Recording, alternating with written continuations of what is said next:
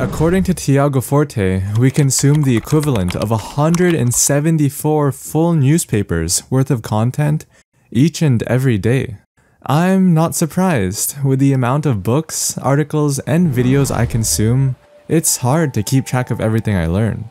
Instead of working on my outputs, I drown in the sea of bookmarks and scattered ideas. Thankfully, his book on building a second brain helps create a system to feel in control of our knowledge, which then frees up our brain to focus on what's most important: thinking and creating.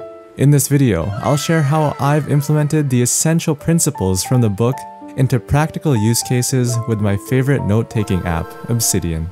By following the code method to process information, or the para method to organize your notes, you can make the most of the content you consume. On a side note, the vault I'm going to be referencing for this video is my recently made Obsidian starter vault, which you can learn more about in the description. Without any further ado, let's start at the beginning of the personal knowledge management process. If you don't already know, the code framework is a 4-step pipeline for transforming knowledge into action. The first step is to capture all the ideas in your life generated from the content you consume and the experiences you have. These can come in the form of book notes, shower thoughts, or mere journal entries. First, I'll go over how I consume content. I have different workflows to capture each input type, since you don't really handle a book the same way you do a personal eureka moment. While I'm consuming something I want to take notes on, I create a new note with the respective template to record any ideas and highlights. To keep track of my inputs, I have a note that uses queries to sort my inputs based on their status. DataView, the plugin I use to create these queries, also lets me display relevant information I set, like the finished date and my personal rating.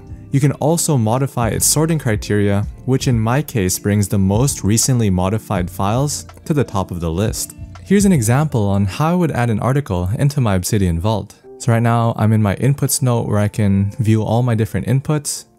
And over here is an article that I read about a 3-part daily routine for maximum productivity. So I could just click this button right here and it would create the note. But if you're on a different note, you can just open up command palette, search up input, and then click the command.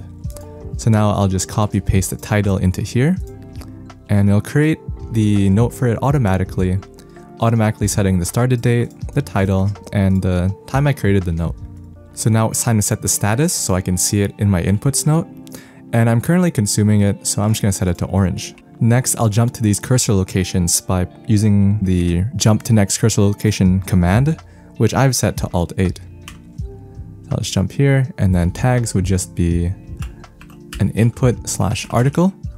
As for links, I would set it to personal knowledge management, since this routine mainly has to do with the way we consume and use information. And the next up on the cursor checkpoints is the link to the article, which I'm going to copy paste and put it here. As I read through the article, I just highlight using raindrop.io, just different headers and any resonating quotes or ideas that I find in the article. But if there's something that comes from my own thinking, I can easily just add it over here in my thoughts or questions. If you use Readwise or Pocket, there's also community plugins to just automatically sync your highlights. There's one for Pocket, and then there's one for Readwise as well. There you go. Unfortunately, there's none for Raindrop, so I have to just manually copy it into my Obsidian. So here I have it. I can just go to Highlights, copy, and then paste it into my notes. Now that I'm done extracting all the highlights, I'll set it to yellow. I'll also add a timestamp to which I finished the article, and a rating, which I'll just give it 8. And if we head back to the inputs page, you can see it right over here. Aside from media, I also capture any personal thoughts. Let's say the article I read sparked an idea I want to elaborate on. First, I'll run a command to create a new thought note, name this the idea on how there's too much content to consume. I'll head down all the way to my thoughts header where I'll link the idea, and then from there, I'll fill out these headers to further flesh out the idea. The context will be the article, so I'll create a link back to it. Feelings would be my current state of mind. From this idea, I feel a bit of overwhelm because of the sheer amount of information out there. But at the same time, I also feel intrigued by how I can possibly use Obsidian and different practices to optimize and solve this problem. The next step is just a brain dump to just Jot down everything that comes to mind. In my case, there's just too many things to learn and there's so many different sources to do so. I'm just continually bombarded with things like my emails, all the book recommendations I see. I think it's better to just only take notes if I'll actually use it in the future. Instead, I just bookmark and save for future reference. So then for my future plan, I'll just do the above, and based off this article, I'll slowly chip away at it while I go on walks in the afternoon or while in transit on my way to work. I have a note to organize everything, but this time they'll be organized based on their kind of thought. Memories are for anecdotes and experiences, reflections are for personal thoughts and lessons, and musings are just random shower ideas. Then, when I go back up here, to add it to this list, I will just set it to a reflection. Now, as you can see, it pops up right here. Now that we have some information in our vault, it's time to organize it. There are 3 main methods I use to organize information. The pair method is the main structure of the vault, which helps store information based on its actionability. The Zettelkasten method is a form of note-taking that promotes the connection of notes to come up with new ideas. Instead of keeping notes from a certain book all in the same note, you would separate it into different ones by concept and link them all together. Lastly, I have a main home note for quick access to all these different parts of my vault.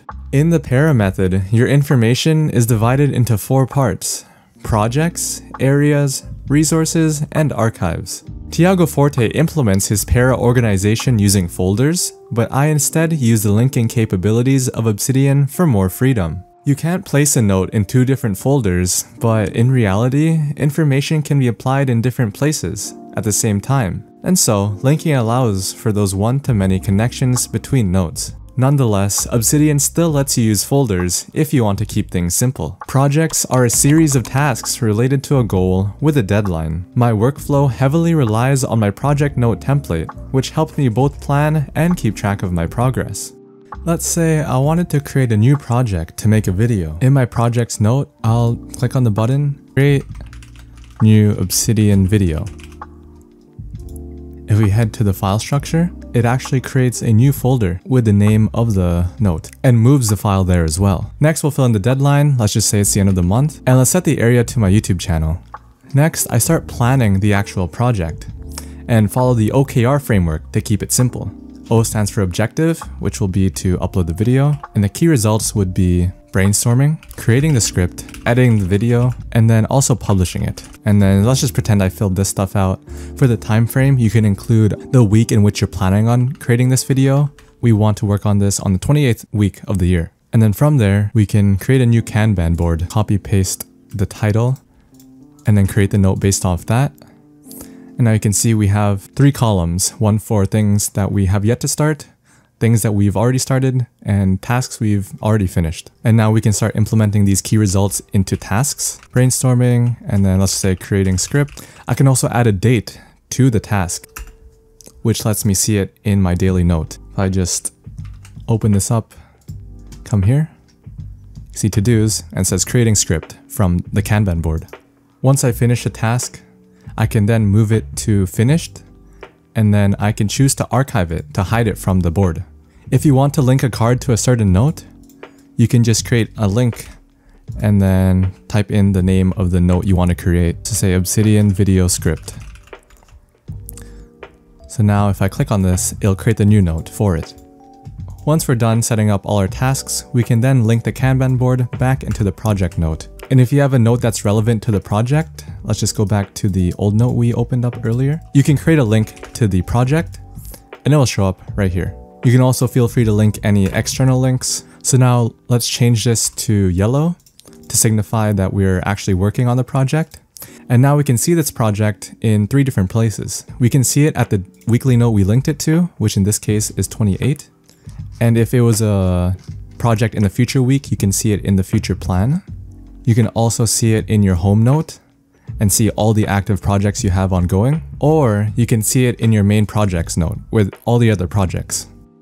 Tiago defines areas as long-term personal commitments with no end date. It can include identities like being a parent, partner, writer, or programmer, or it can include responsibilities like physical health, finances, friends, and your car. Thanks to Obsidian's customizability, I decided to make my areas more dynamic than a simple folder. Area notes will include more personal notes to self and thoughts important to you, as well as any information that's generally universal to everyone. To organize it all, I have an area note template that organizes the notes linked to it based on their type using even more data view queries. Take for example this area I have on my own personal second brain. I have related projects like the 4-step roadmap included in the starter vault, inputs like the book I referenced, and relevant notes like the overview of the vault to help keep track of all the features. Next up is resources, which is where the rest of the note-taking methodologies like Zettelkasten and maps of content come into play. This wasn't mentioned in the book, but if you're going to use Obsidian, you have to utilize the potential of connecting your notes. Instead of a dedicated resource template to base my notes off of, I use maps of content. These notes, which are also known as mocks, are used as launching pads into the rest of your notes. They don't really contain much information on their own. A mock can be created for any topic and themes of ongoing interest. It can be a topic like productivity or personal management, or an activity like games or note-taking. If you're a bit confused, here's an example. First, I have a notes header to add further structure to the notes I link to. In this case, there's different practices in personal knowledge management as well as tools like obsidian.md.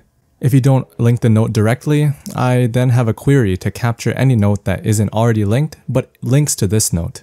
If I were to add Zettelkasten as a link, you'd see it disappear. I also separate notes like inputs and thoughts just to keep things more organized. And then lastly, I have this resource tag, so when I go to my resources, I can see it in this query. Notice how I can have personal knowledge management separated into both an area and a resource. One acts as an area for my actual implementation, and one acts as a map of content for more general principles. After certain notes are no longer in use, it's time to hide them in an archive section.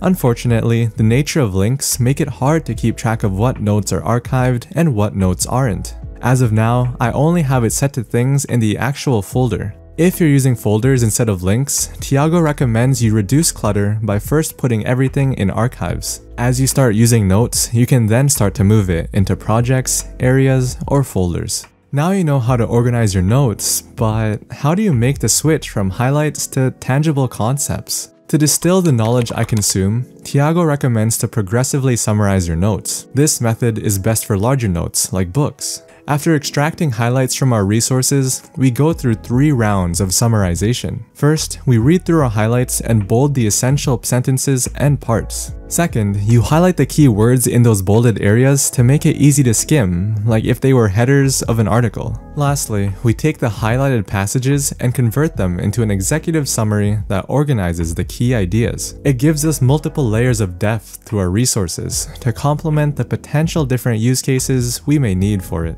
Of course, this process would be quite time-consuming, so I usually only do it for inputs that I 100% know I'll need in the future. After distilling the information, you can then use evergreen notes and connections to link it with the rest of your knowledge. Evergreen notes consist of atomic-sized, independent ideas that are then connected with related ones. They are continually revisited and refined as we come across more information in the resources we consume. As we grow these notes, we begin to build a forest of ideas. They can come in various forms to act as building blocks for the overall structure of our thought navigation. In my greenhouse note, I keep track of the progress of my evergreen notes. After progressively summarizing this article, let's mix it in with the rest of our notes. First, I'll create a link to a new note we're going to create called Dan Koh's Content Creation Cycle. So to create this new note, I'm just going to click on it and it'll automatically load the template. Let's link it back to the resource. Then I'll create a header for each part of the cycle. I'm actually just going to copy paste this real quick. I know I have a note in my vault that's related, which is called Managing Inputs. Next up, I have different notes for each of these ideas already, so I'm just going to create links to them. If you want, you can go one step further and turn this into a separate note, and you can just name it something like Mindfulness helps empty our minds from thought. So then you can create this new note, link it to mindfulness, and then here I could just put practices to help cultivate mindfulness. And then I can go into detail on how so. I'll just copy this block and paste it in here. do the same for this quote as well. As you can see, we've created a new note from this article that is now connected to lots of different ideas already existing in our Obsidian vault. Now, it's time to put your notes to use. To flesh out ideas and think of their potential use cases, I use my brainstorming template to both curate and synthesize information related to a specific idea. I use this to brainstorm for content creation, but you can also use this to just further develop your understanding and transfer your findings into already existing notes. I also have a problem-solving brainstorming template for when I want to come up with a solution using my notes. Let's use the brainstorming template to come up with the ideas and structure for this new Obsidian video. Create a new brainstorm. Topic can be building a second brain in Obsidian. Next, we can fill out the brain dump, just write out everything that comes to mind. Too bad there's absolutely nothing in it, so we can just go to the next step, which is linking any references. We can link resources like Building a Second Brain in Obsidian by Tiago Forte, as well as the main ideas of the book, like the pair method, and the code framework. For organized ideas, I can just start writing my script here, and for potential outputs, it would obviously be this video. If you were to do this solely for fleshing out ideas though, you can link it to the new notes you create because of this brainstorm. To make the creation phase easier, Tiago recommends a 4-level process for retrieving information related to your note. The most direct way of searching is to just literally search for the keywords, so build a second brain. As you can see, it's in this one because, we're writing about it. And you can see all the notes where the line shows up. The next step is to just look from relevant notes. So I would say the source material is pretty relevant. So I can go to my application note and see all the related notes I took from the book, which I can then use for this video. Next up would be tags, but instead of tags, we just have maps of content. So I go to the personal knowledge management mock and see all my related notes there. And then the last method is just sheer luck, which I can do by opening a random note. Just cycles through everything. If you want to only show certain notes, you can use the search bar here to only open notes that match this criteria. So I'll just only include files that have the input tag, and then random note from search, and it opens only notes that are inputs.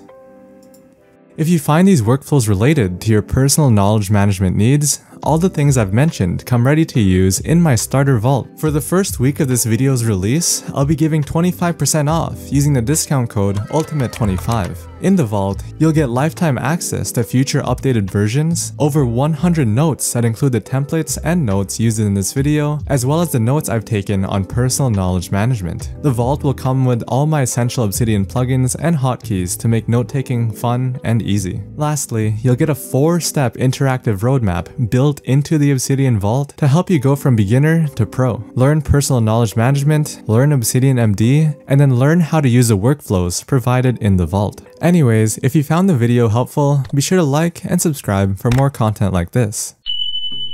This has been John Maverick. Stay mindful. Psst, please click on one of the videos. Trust me, it'll be worth it.